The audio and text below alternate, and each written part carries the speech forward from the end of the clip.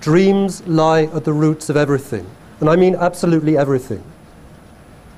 They lie at the roots of this whole culture we now wander around in the ruins of. I mean, please look, we have this idea at very best of dreams as another reality, separate from this cold, materialistic, rationalistic, hard-headed world of tables and lights and rooms. There's this basic idea in us of the dream versus reality, versus concrete reality. The split. Well, fundamentally in reality that split doesn't exist.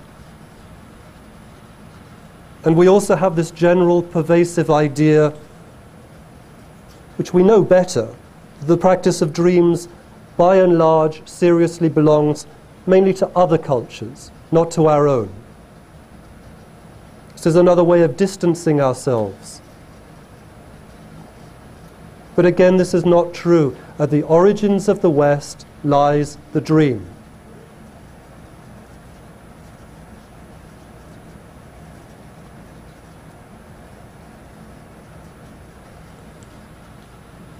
I'm sure you all know the Sufi poet Rumi. He says in one place, investigate any skill. This is very interesting.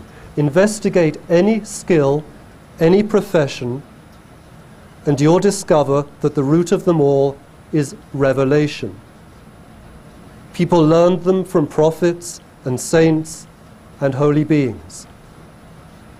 And what Rumi says here about prophecy applies, as we'll see, to dreams. Now, apparently I'll be talking about the past,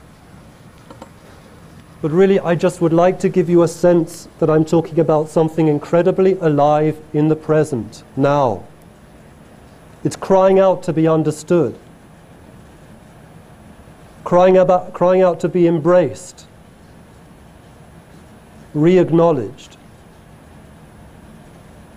and to be made real again through our lives, not just through our words or ideas. And basically, this is why I'm talking here tonight, to ask you to help me to bring what I'll be talking about back to life. It needs to, for its own sake and for ours. Otherwise, we have no future.